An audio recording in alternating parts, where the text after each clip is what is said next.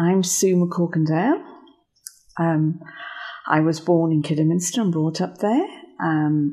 I then went to university, Southampton University, and read social sciences, which was all the rage in the 1960s. After leaving university, I then went for my first job at Joseph Lucas, which is a car components company in Birmingham, where I was a personal officer, which I loved. I worked on the shop floor, and it was brilliant. And that's where I met my husband, Doug. For a short time after that, I did some social work at the orthopaedic hospital in Birmingham. And then I had our first daughter, Katie. I was a full-time mum for a while. My husband eventually got a job in South Africa as an engineer, and we joined him as a family on the mines out in the wilds. Hot place to live. And there, where we had our second child, another daughter, Alex, in Johannesburg. We eventually came back to Britain in 1987, where I started my career, if you like, my second career, working in the field of disability. I worked for a disability organisation for 16 years, where I worked with and for disabled people, giving information, eventually running self-development courses for them.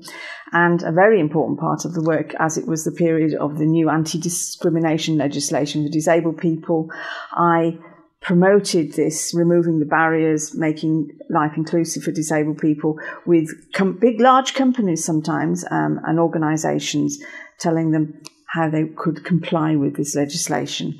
This work finished in 2005 when I was able to continue self-employed, doing the same sort of work, training, but also a new phase of my life was working in schools in Birmingham, promoting inclusion for disabled children in mainstream schools. Very interesting.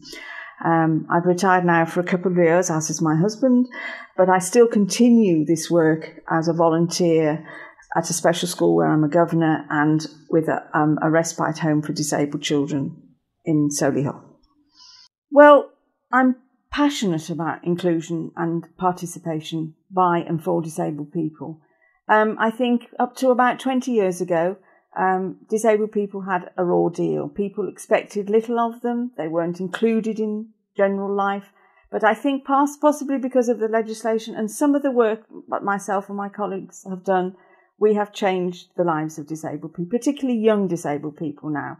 And it's very important that disabled people have the same chances, opportunities and joys in life that people who are not disabled have. Well, as a disabled person myself, I would say go for it. Go for all the opportunities that you're now being given in society. So take the support that's there and go for whatever choices, whatever ambitions you have.